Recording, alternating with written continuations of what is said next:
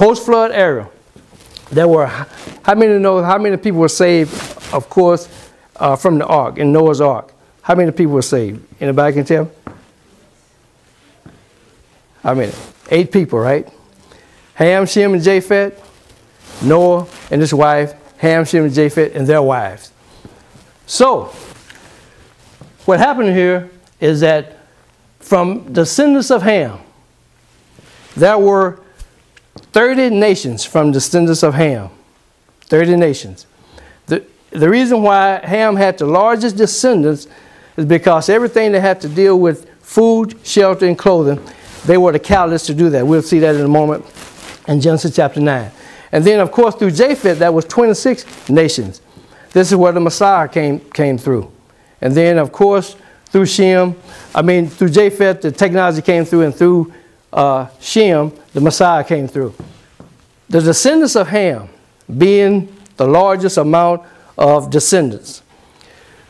Everything that had to do with food, shelter, and clothing, we see that the descendants of Ham had the bent or were the catalyst or had the character to lay the foundation in post-flood time. And when we're talking about early post-flood, then a lot of the things I have here is like pre-flood. So in early post-flood, you had Ham, Shem, and Japheth. So the earth had to be repopulated. And then, of course, Ham, Shem, and Japheth, and Ham descendants, we see that fill all this particular area.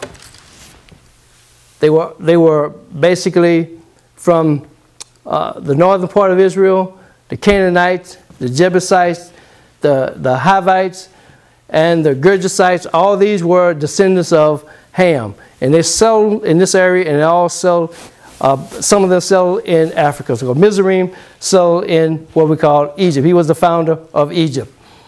And of course, Shem descendants east of the Jordan River, descendants were 26 nations from the descendants of Shem. And then Japheth settled in the northwestern area to Europe. And that's where the Europeans basically were the catalyst for our technology. And because the Bible says that Japheth will be enlarged. And then, of course, we see that that was done. And then, of course, Shem was the catalyst where the Messiah came through.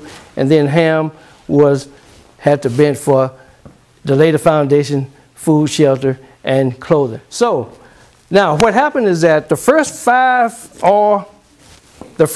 events in the Bible affected all of mankind. That was creation, the fall, the curse, the flood, and the dispersion. Those 5 events affected all of mankind.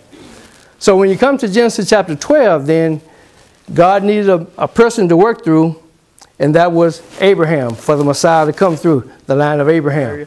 So everything started, basically Christianity starts here. Through the first relationship, we see that the proselytes from Judaism came from all over. They came to the feast. They came to the various celebrations and all the various feast days. And then that relationship grew until the time of Jesus, 2,000 years ago.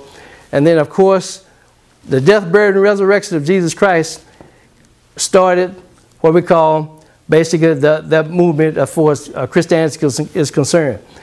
So on Pentecost, we see in Acts chapter 1 and Acts chapter 2, where the gospel began to go into Africa, into Asia, and also into Europe. So this is the sacred bridge. This was the framework in which Christianity began.